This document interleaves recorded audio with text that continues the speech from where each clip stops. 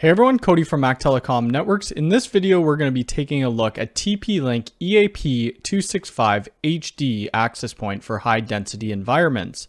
I want to thank TP-Link for sending me this, but they did not pay me to do this video and all the thoughts are my own. If you'd like to hire us for network consulting, visit www.mactelecomnetworks.com. You can find us on Instagram at Mac Telecom Networks. And if you'd like to support the channel, we have an Amazon storefront and I'll put a link in the description below. So the first thing we're going to do, we're going to see what comes in the box with the EAP265 HD, and then we'll go over some of the specs. So here's everything that comes with the TP-Link EAP265 HD. The first thing we have is our access point, and we could see the TP-Link branding on the top. On the front here, we have an LED, which would show us if it's adopted into our controller or not. And then on the back, we have these little pieces that would be for our mounting bracket.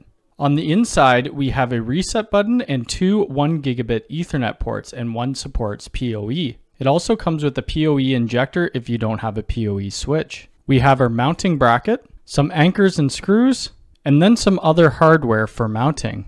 Lastly, it comes with a quick installation guide for Wi-Fi access point. Now we've seen what comes in the box, let's go over some of the specs for the EAP265 HD. We get a simultaneous 450 megabits per second on the 2.4 gigahertz, and on the 5 gigahertz we get 1300 megabits per second.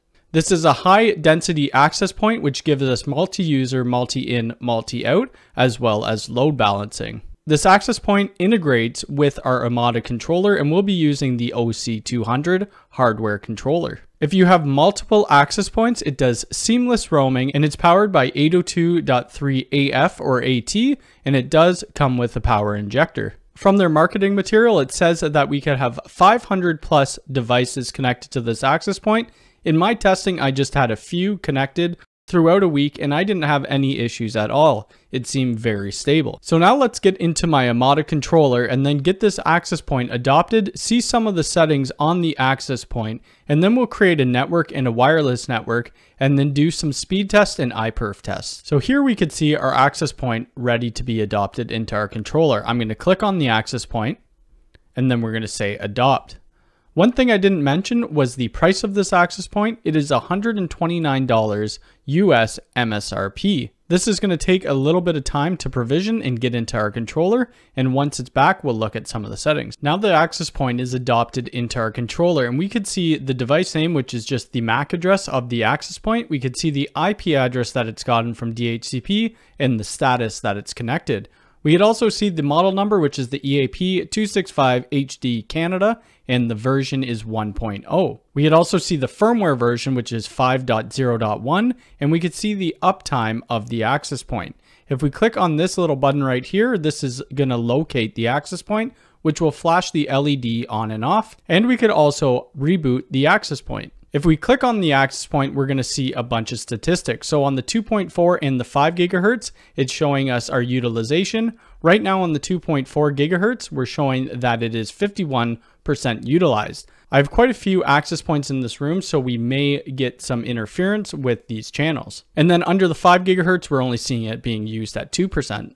Under details, it pretty much shows us all the same things that was in the dashboard and then adds the CPU utilization and the memory utilization. If we click on LAN, we could see the RX packets, the RX drop packets, the TX packets, the TX drop packets, the RX bytes, RX errors, TX bytes, and TX errors. And then we could look at our uplink to see where the wired connection goes to. So we could see here that it's uplinking to this MAC address. I don't have a name for it, but this is just one of my TP-Link switches. And it's going at full duplex, and the negotiated speed is 1000 megabits per second. If we look under radios, it's just going to give us a bunch of statistics for our 2.4 and our 5 gigahertz radios. We could take a look at our client list. Right now, I don't have anybody connected to this wireless access point, so we have no entries in the table. And then we could look at mesh. This access point does support meshing, but we don't have another access point meshing to it. If we look under config, we could change the access point name, and I'll call it EAP HD. And then we could change the LED.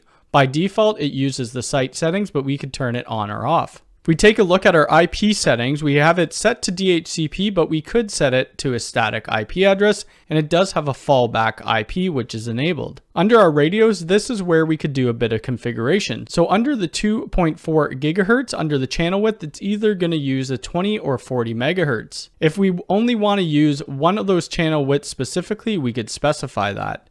And then the channel is set to auto and the power is set to high. And you may want to turn this down if you're noticing interference. On the 5 megahertz, it's the same thing. We have the channel width, the 20, 40, or 80 megahertz, auto channel, and then high power. I'm going to leave it all on default for the purpose of this video. If we look at WLAN groups, you could see that we have a couple Wi-Fi SSIDs already created, and we're going to create one and then test it out. Under services, we could enable the management VLAN and specify which VLAN we want to use, and we could also set SNMP.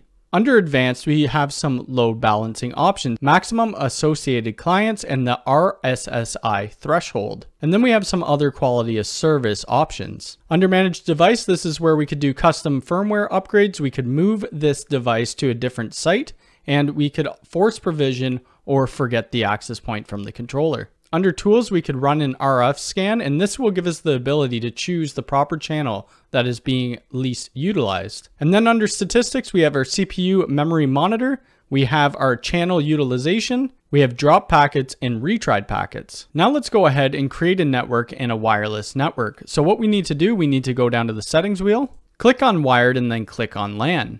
And here we're going to create a new network. So we'll create new LAN. And I'll call this HD test. And it's going to be an interface, and we're going to select our LAN interface. So this is the LAN interface from the router going to my switch acting as a trunk. We're going to give it a VLAN of 100, and then I'll give it a gateway subnet of 192.168.100.1/24, and then we'll update the DHCP range. We're going to leave everything else at default and then press save. Now we need to create a wireless network, so we'll click on wireless networks. Here we're going to create new wireless network, and then we'll call this HD test. And we're going to have both bands selected, so the 2.4 or the 5 gigahertz. If you didn't want them both, you could just deselect them. We could also specify a guest network, but we won't be doing that for this video.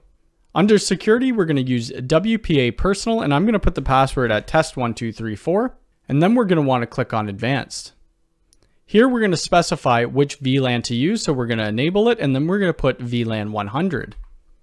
We have a bunch of different options. We have a WLAN schedule, 802.11 rate control, and MAC filter, but we're going to leave that all on default and then press apply. Now I'm going to do some speed tests. We'll do one in this office, one on my main floor, and then one in the basement, and we'll also do iPerf tests. My computer will be acting as the iPerf server, and then we'll be using my iPhone 11 to do these tests. The internet coming into this router is 1000 megabits per second by about 50 upload. Now we've completed the speed test and the iPerf test. Let's take a look. The access point was set on auto, and when I was doing the iPerf test, I was doing it with 5 streams. So for the speed test in my office, we were getting 544 megabits per second download and 54.9 upload, which is pretty good. When we went to the main level of my house, we were getting 161 down and 54.6 up, which dropped quite a bit just by going down from one floor.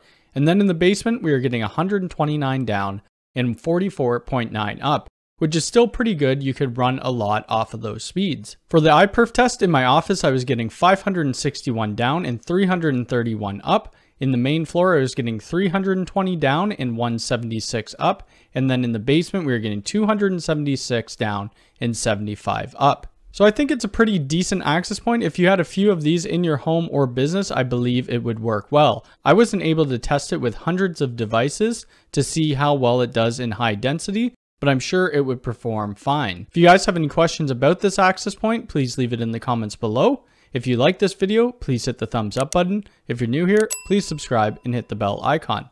All right, thanks.